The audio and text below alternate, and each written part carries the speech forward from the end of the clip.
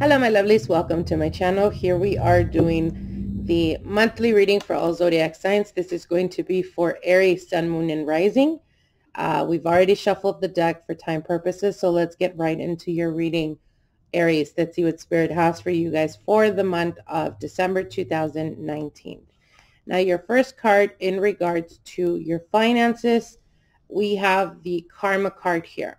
So the Karma card could represent directly connected to finances. It could represent if you've been experiencing obstacles in regards to your finances, whether it's getting a promotion, whether it's getting noticed at work. The Karma card is the representation of the Justice card. So whatever situation you feel you have been treated unfairly or unjustly, for the month of December, there's going to be some changes coming about where you're going to be left feeling like finally they're taking notice, or you're going to start to feel progress, being able to move forward, get that raise, get that recognition, whatever, like I said, whatever it is that you've been working with or struggling with in regards to your finances will definitely start to improve for the month of December.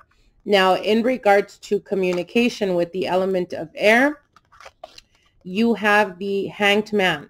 So the Hanged Man could represent feeling a bit stuck in a situation, and it could be very well connected to your finances, as we do have, again, the Karma card that I pulled out.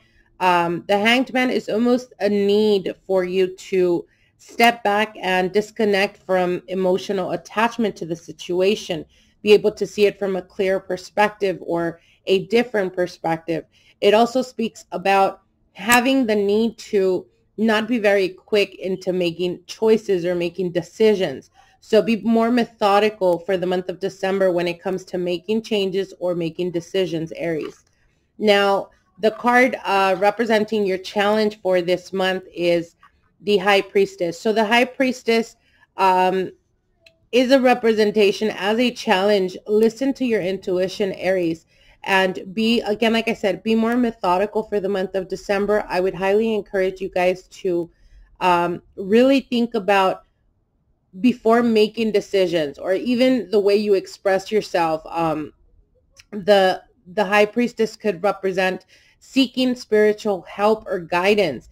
It can also represent if you guys are currently dealing with someone that is spiritually inclined. It could be that you feel that you put effort, but still there's no movement or no progress. And with the High Priestess, it represents the person being very spiritually awakened. So it could represent that, in fact, it's not that they're not interested in you or that they're not wanting to pursue the further connection, but it just means that it's going to take a little bit more time for you to pretty much get them to trust you or get them to open up and to see that you're not looking for something temporary, but that you're actually looking something stable is what they're looking for. So we have two very spiritual cards here, and they're both, actually the three cards that we pulled out are major arcanas. So I feel that at the present time, Aries, there is a lot of changes that are coming for you. And these are all out of your control, meaning it's spirit and the universe bringing to you opportunities. Perhaps for some of you guys, if you find, or if you have found yourself the past couple of years, perhaps not having a lot of consistency or stability, whether it's in finances or whether it's in relationships. It could be that you are usually drawn to a specific type of person. With these cards, it's almost like becoming more spiritually inclined or having a stronger magnetic pull towards someone that could bring to you a closer connection to spirituality. Now, your emotions, you have the Seven of Pentacles. So again, the Seven of Pentacles, it's not an easy connection. It could represent having to really put in the effort, having to really pretty much put hard work into getting that person to open up or getting that person to see you in a different aspect. But with the Seven of Pentacles, there is a promise for something long-term.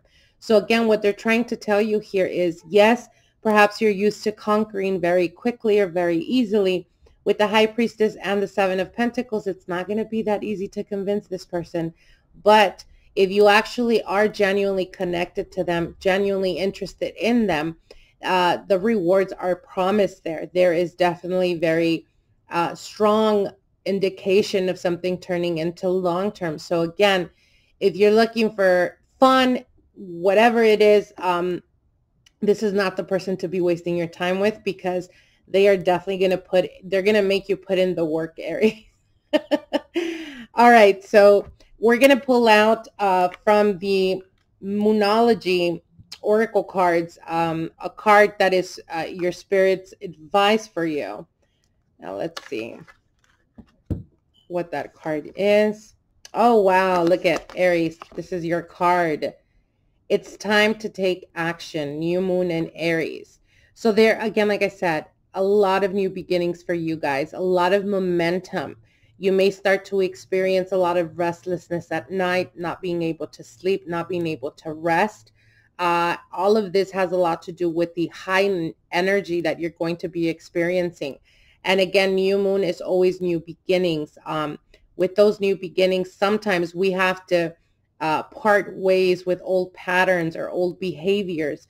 So again, if you are in the pursuit of someone in particular, and this person is not making it easy for you at all, what Spirit is telling you is that it's time for you to venture on this path towards something that is going to be more fulfilling to you.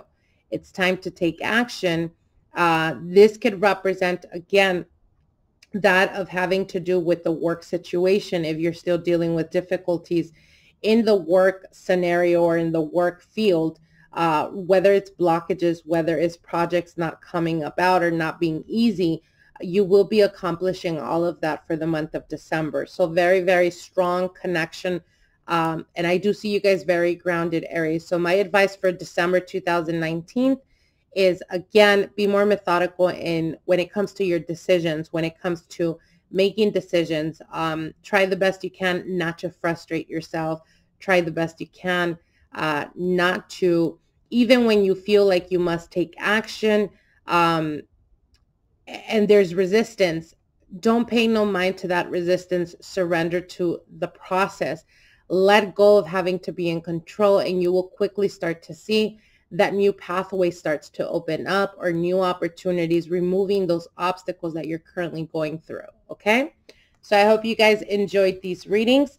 I do want to let you guys know that if you guys follow me on Instagram, we will be doing one question live readings for free on December the 22nd at 7 p.m. California time.